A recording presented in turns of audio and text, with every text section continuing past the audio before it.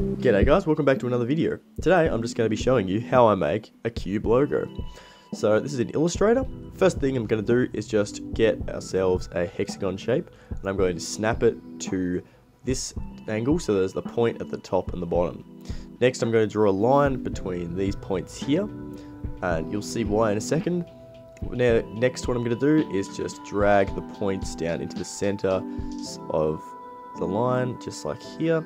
And now we're going to have basically a cube shape.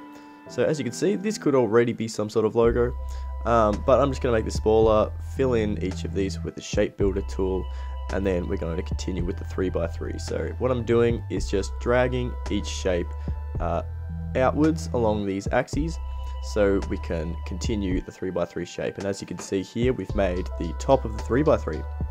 Next I'm going to just do the same thing with the edges, and I'm going to drag these down, and there's actually a bit of a shortcut. If we do it on both sides, then it can just all be done in one move, just like this. So if I select all of these ones at the bottom, I can just drag them down, and then the whole thing's done.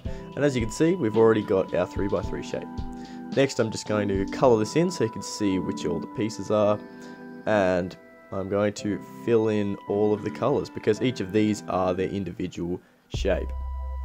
So I've got white at the top, red on the left, blue on the side, which is the correct color scheme. Next I'm just going to bump up the line work a bit, and I'm also going to give it a bit of an outline. So how I do this is get a hexagon shape, and I'm just going to make sure it's the exact same size, and then get rid of the fill and bump up the line work again here.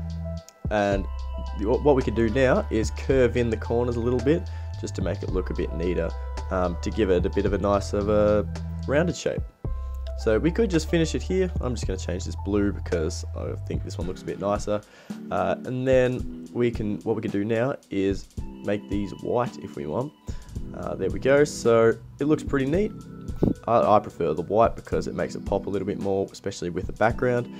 So I can just make a square like this and send that to the back, so it's behind the whole shape. There we go. Now I can fiddle around with this a little bit. I'm just going to see what I can do. So maybe make this a bit darker. Maybe add a gradient, which might look a bit nicer. But I'm just going to change this white to a little bit darker so it makes it pop a little bit more against the line work. So here I'm doing just a bit of a gradient. I'm going to make the colors just this blue and maybe the red. That doesn't look too nice, so I'm just going to change it maybe to a grey. Maybe a white. Yeah, the white looks a bit better. I like that.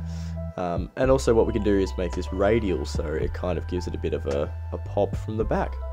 But there we go. This could just be a simple logo. You can use this if you want. Other than that, this has been just a really quick tutorial. Make sure to like and subscribe. I'll see you in the next one. Cheers.